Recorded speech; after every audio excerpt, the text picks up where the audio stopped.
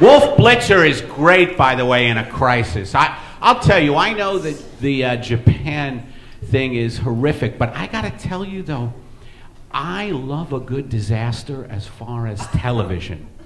Like, I am the guy who's home. Honey, it looks like this is my imaginary girlfriend. Honey, it looks like the reactor's gonna melt. Let's order in. Like, I just, you know, it's entertainment to me.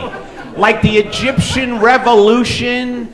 The Egyptian Revolution, I was just like, hello, yes, extra pepperoni, and could you get it here before the, could you get it here before Gaddafi storms the fucking palace or whatever it is? I don't understand any of it. I'm American. I just have an iPad and my cable. It's interesting what goes on around the world, though, I gotta tell you. Really is. I just sit here in North Hollywood, not to brag. I don't want to make anybody feel less than that. I live in a place with a lot of open space, and I can power walk at any time of the day in North Hollywood. And I have very short shorts that I power. It just says Eddie on the back and on the shorts, and I power walk.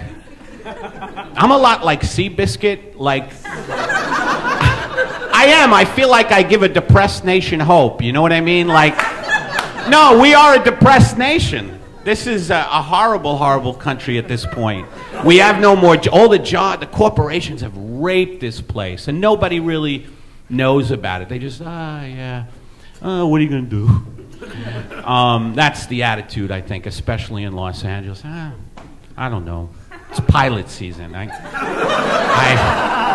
up for, like, people in LA, you know, in my head, people in LA are just like in coffee shops going, fuck!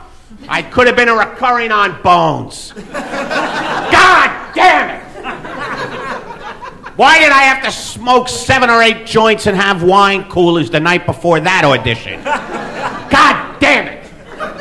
Who knew Bones was gonna fly?